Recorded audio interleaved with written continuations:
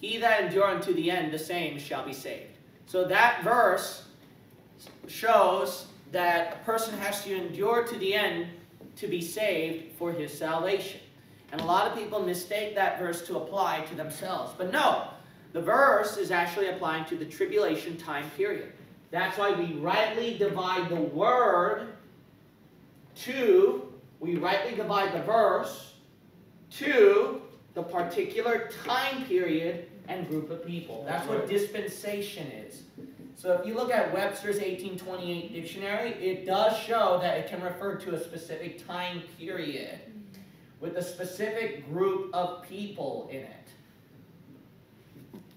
What's also very interesting is that it also shows exceptions as well. I'm not going to explain this part, but I thought that this would be a bonus for some people who are familiar with dispensationalism. So that's very interesting in Webster's 1828 dictionary. So this is why we believe in that. But our church also believes not only dispensationalism, but the King James Bible issue. So we believe that the King James Bible is the only perfect, pure Word of God. And how does this relate to dispensationalism?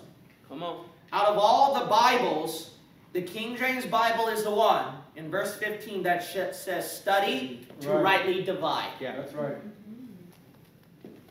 That's a pro-King James thing. All other modern Bibles, so you got the NIV, you got the NASV. Kick 'em. You also got the NKJV. Yeah, it's wrong. Sorry. Amen. Right? It's wrong. So notice how all the modern Bibles, they get rid of the word study and rightly divide.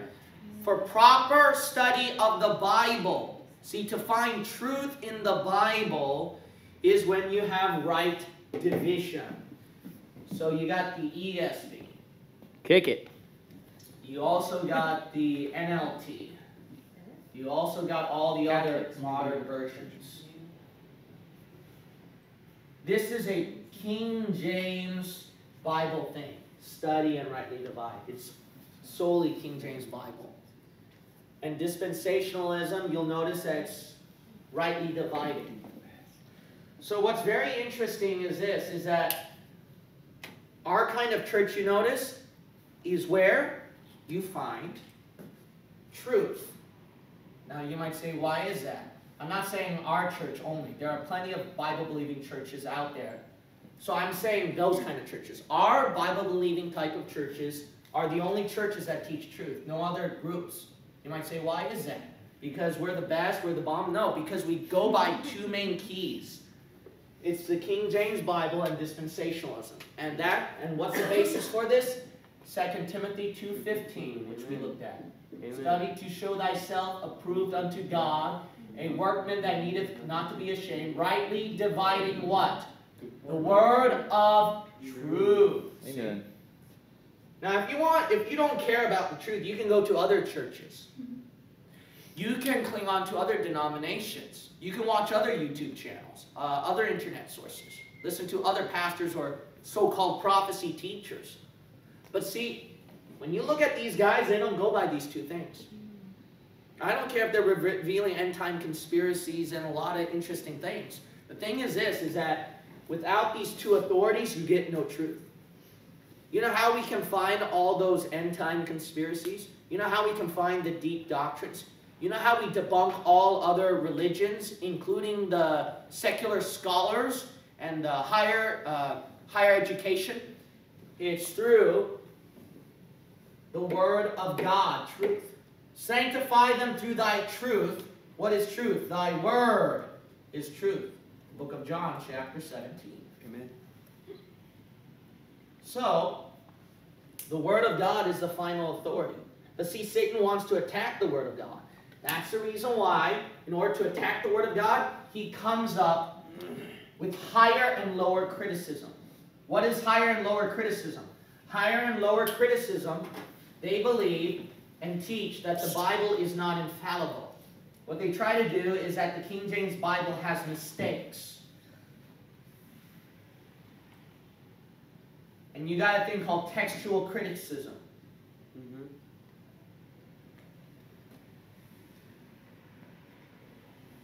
So textual criticism, higher and lower criticism. These things, what they like to do is that they would like to critique the Word of God and try to find words that do not match supposedly with the Hebrew and Greek. So the attack against the King James Bible is a pro-satanic attack. And this is an attack. Now, why is that? Why is that a problem, Pastor? So let's go back to church history, shall we? What do we believe as Bible believers? We take every word of God seriously. Yeah. That's extremely important. Think about it. How did we even break off from the Dark Ages? And then we were able to advance technology. How were we able to have freedom of thought from the Catholic Church? And all Protestant denominations, how they break off? It's through the Word of God. Because some people stood up for the Bible and they said that the Bible is the final authority against the Word of the Church, which was the Catholic Church that time. They broke off the chains of Rome that time. Why is that? Because they took the Word of God seriously. What Satan wants you to do is to lose your final authority in the Word of God. In order to successfully do that, you have to critique the words. By critiquing the words, you can say, well, what that word really means is, and then you quote some Hebrew and Greek shenanigan that you pulled up from your education, and you pull up some random concordance and lexicon. I mean, I could swear that I bet you they're using a Strong's concordance every time they critique it. It's always a Strong's.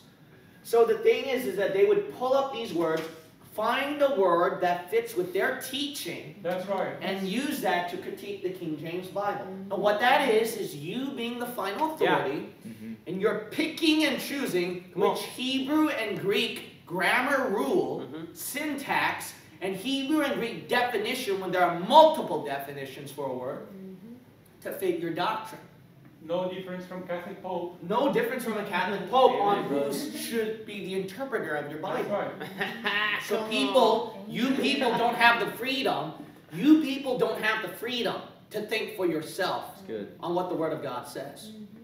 No, what those scholars are saying, no, listen to me. Me. Listen to me. That's Dark Age teaching. That's Dark Age teaching. I thought that we're modernized, that we're independent thinkers, that we've grown up and all that kind of stuff. No, you're far from that. You don't go by the Word of God. And the problem with mankind is that they subject themselves to scholars to critique the Word of God. Isn't the Word of God the final authority? Amen. So we're returning to man as the final authority. If you think I'm wrong about this, then let me ask you this. Why are there over 200 modern versions? Yeah. You would think that we'd hit it by now. So you see right here, Satan has successfully attacked churches. That's why you come up with many different doctrines. If you don't believe me, have you ever watched Christian pastors debate each other of doctrine? That's good. How many times have they used Hebrew and Greek? Oh, yeah. Their interpretation of syntax and grammatical interpretation, rather than the Word of God itself. How many of them have you seen jumping to different modern versions, different Bibles, to prove their teaching? See that? Satan has succeeded. Now, the other thing is dispensationalism. How has Satan succeeded with that? How he attacked dispensationalism is through heretical doctrines. Covenant theology. You might say, what is covenant theology? That is the enemy branch of dispensationalism. Covenant theology, they teach these particular things. Covenant theology teaches a heresy about replacement theology. Okay, now what is replacement theology? That the church, the Christian church, is not different from Israel. That the Christian church replaced the nation of Israel, so God is done with the nation of Israel. That's a Roman Catholic teaching. Yeah. Roman Catholics, they teach that the church has superseded, they continued on the working of Israel. So replacement theology is heresy. No, the Lord is using two different bodies here. He's using Israel, Yeah. and he's using the church. And that's why you have Old and New Testament, see, Yeah. with Israel and the church. Amen. People automatically assume because the Old Testament is done, you jump to the New Testament. So since the church is the New Testament, they replace Israel. But the problem is this, the Old Testament, there are verses in there that actually said it's an everlasting covenant. Amen. God will never break Yeah. it. And by the way, even your New Testament said that this Old Testament is done, but God makes a new one with Israel itself. So he's continuing on. Amen. That's heresy. Yeah. Dispensationalism is against that. It teaches that there divides two different groups of people, Israel and church. Another heresy that covenant theology teaches is that the church will go through the tribulation. Yeah, right? That is utter heresy. Yeah, kick it. And that's a Roman Catholic teaching as well. Mhm. If you read their catechism, it says that the church will go through a final trial, going through the Antichrist, etc. This is all Roman Catholic teaching. Oh, by the way, the modern Bibles is Roman Catholic as well. I don't know if you knew that. Yes, sir. There are conspiracies behind it with the Jesuits, but let's lay aside the conspiracies. Let's talk about substance right here. You take their official Nestle-Aland text, the standard of all modern Bibles of their Greek criticism. Come on. If you look at that, you'll see Jesuits, you'll see Catholic people in that name of list, who are part of the people who gave you the Word of God. You trust those guys, huh? Go to all the major Bible committees, you will find a Catholic there. Hey, don't believe me. Do your research. Come on, preacher. See, this is all, what is Satan trying to do? Go back to the Dark Ages. Back to Mother Church. That's why in the end times at the tribulation, Mother Church will be alive during the tribulation. She reigns supreme. Whore Babylon the Great. That's what the Bible calls her. Amen. Another heresy that covenant theology teaches. So this is a heresy that from covenant theology. I'm not sure how far I can read from the bottom. So I'll You got go just a up little top bit. here. Yeah, All right, okay. thank you so much. In case I'll go over here. It teaches covenant of grace. Now, covenant of grace is mostly a Calvinistic teaching. Right. So what I will do is I'll put covenant theology and I'll put in parentheses Calvinism. Yeah. Calvinism is a doctrine from hell, whether you like That's it or not. right. It is a doctrine from hell. It has many things similar with the Catholic Church teaching. I wonder about that. Okay, but anyway, covenant of grace, what they teach is that, so obviously when you read your Bible, we know Noah was saved differently from us. That's pretty obvious. He had to build an ark. You don't build an ark for your salvation. That's a lot of work. And that's more than good works for salvation. That's a lot of works for your salvation. If I told you to go to church for your salvation, you would say that's a good work. If I told you to build a church building for your salvation, you would say that's a lot of work. If I told you to build an ark that's as long as a football field, you'd call me crazy. That's a lot of work. Amen. So whether you like it or not, Noah's salvation was definitely different from ours. You can't call that free grace, salvation by faith. Anyone who says that don't have common sense. All right? You're not going to fool me by saying that to me. Build an ark. Oh, by the way, that's a demonstration of your faith for salvation. The free gift of God of grace. No, it's not! How moronic, man. So, in Noah, what he had to do was a combination of faith and works. He had to have a lot of faith on that one. That requires a lot of faith. And he had to do a lot of work to do that. So is faith and works. Now, here's the point. Covenant of grace, they teach that salvation by grace has been the same from beginning to end. So when people accuse that doctrine of being heresy, no, that is a Calvinist heresy. Teaching salvation is the same from beginning to end is a Calvinist heresy. By the way, let me also say this. For people who like to give pretty words, saying that, well, salvation has been different from beginning to end, but they all do it in different levels of faith, different levels of grace. The problem with that teaching is that's what covenant of grace teaches as well. It says it's the same salvation by grace done in different ways. So it doesn't, so this is all Calvinistic heresy. This is also all Catholic heresy, all of this. This is why you see why these two things will clear up a lot of wrong doctrine. Some of you already just hearing all this, especially onliners, can already see the differences. You see what makes our kind of churches much more different than any other channel you watched and all the other churches you went to? It's these two primary doctrines, dispensationalism and the King James Bible. This is a pro-King James mindset. Why? There is no other verse in all the other Bibles and no other Bibles that has this kind of wording. Then study the word of truth with rightly dividing.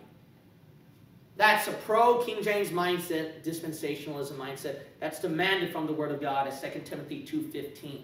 Amen. How many people broke that commandment? That's why they're not of truth. That's good. To find truth, you have to have these two beliefs. If you don't believe these two beliefs, you don't have truth. That's why you got to be dispensational and King James only. That's very important. If you go back to our history, all the way back to Antioch, the Bible says there the disciples were first called Christians. You know what's mind-blowing about Antioch? The Bible says that's where the word of the Lord was preached. Oh, yeah. Antioch is located at Syria. Syria, yeah. Do you know where the King James Bible came from? That's right, bring it. Yeah, it came from Syrian manuscripts. Yeah, amen. Byzantine. Mm-hmm. Syrian Antioch manuscripts.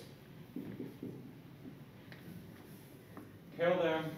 Not only that, you know what makes dispensationalists different from other people? And they know this. We take the Bible literally. We don't make it metaphorical and give an idea. Yeah. The Calvinist people, they're all about metaphorical. Yeah. They're not literal. Yeah. They're all metaphorical, figurative.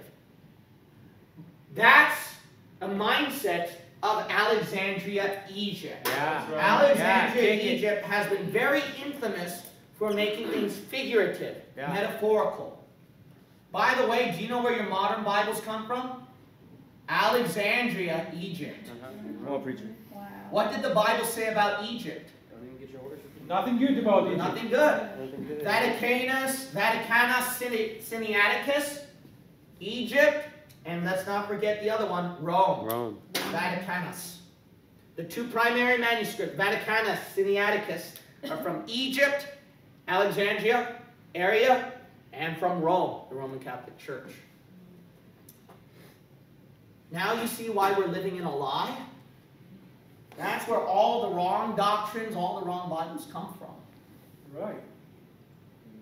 What did the Bible say about Rome? Nothing good. What did the Bible say about Egypt? Nothing good.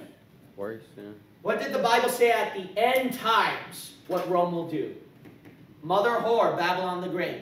What did the Bible say about this one location during the end times where the Antichrist will reign? Sodom and Egypt. In Egypt, yeah. See that? These two systems have been ever since the beginning of church history till now.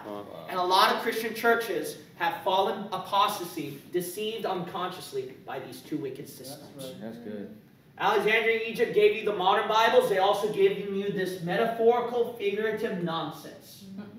Not only that, dispensationalism, you got to understand, is a mindset of taking the Bible literally every word. Do you know what Antioch was famously known for? Taking every word literally. They really meant that. They said literally. That's what they were known for in their history, Antioch. Yeah. That's our history. What's our history during the Protestant Reformation? The Word of God as the truth to correct the Catholic Church, to resist the Catholic Church. But now you got these so-called Protestants who joined with the Catholic Church to give you your right Bible, who equates themselves teaching these similar doctrines that the Catholic Church teaches. What about the Great Awakening revivals? Did we have a bunch of modern Bibles that time? No, it was all born from the King James Bible. Sir. Thousands, if not hundreds of thousands to millions got saved, repented, changed because of the King James Bible. That's what they were preaching out of. During that time, the Great Awakening revivals, that's where we got dispensationalism as well. People studied the Bible more, took every word literally. Larkin, Schofield, these men all came out. Then you got people like Dr. Peter S. Ruckman. And then he combined these two issues together. And when he combined these two issues together, thus were born Bible believers today. So now you got Dr. William Grady. You also got Dr. Sam Gibb. You got Dr. David Peacock. You got a lot of these other Bible-believing preachers, Pastor Kyle Stevens. You got Dr. Vince Massa. You had Pastor James Lynch. You had all these different Bible-believing pastors sprouting around. Jack Chick, when he made those famous comic tracts, world's most published author. That's what the Smithsonian Institute called him. Born from King James Bible issue. He was pro-King James. So you understand this. This is where Bible believers come from. It's from dispensationalism and the King James Bible issue. All based off of this one verse that they broke. All based off of this one. So you'll notice biblically, the churches are in apostasy. They violated this. Historically, Christian churches have violated it. Historically, from Antioch, Egypt, Protestant Reformation, Great Awakening revivals, till today. And not only that, they also ignored the enemy. If you do believe in conspiracies, you ignore these two systems. You'll see these two systems in all the conspiracies out there. These two systems. You'll see Egyptian symbols everywhere. With whatever it be the Jewish elites or the Freemasons, or all these bloodlines of the Illuminatis, etc. Oh, you'll see Egyptian and you'll see Roman. You'll see Catholic everywhere. There's always a Catholic or a Jesuit with any kind of elite or conspiracy, which is very interesting. Go to news media, you'll find a Catholic. Go to the elites, you'll find a Catholic. The bankers, you'll find a Catholic. Hollywood, you'll find a Catholic. They're everywhere. The scientists at the labs, you'll find a Catholic. Yeah. Government, politicians, Democrats, Catholic. Republican, Catholic. Everywhere. Bible version, I gave you the Bible, Catholic. Yeah, kick 'em. So, conspiracy speaking, historically speaking, logically speaking, and biblically speaking, I think you're outnumbered. Now, which group, which side are you joining? Yeah, amen. Now stop watching me online and getting interested and come to San Jose Bible Baptist Church. Go to a Bible-believing church near you. That's right. It's about time. Stop watching all these heretical channels and going to heretical churches. Get involved in a Bible-believing church. Amen.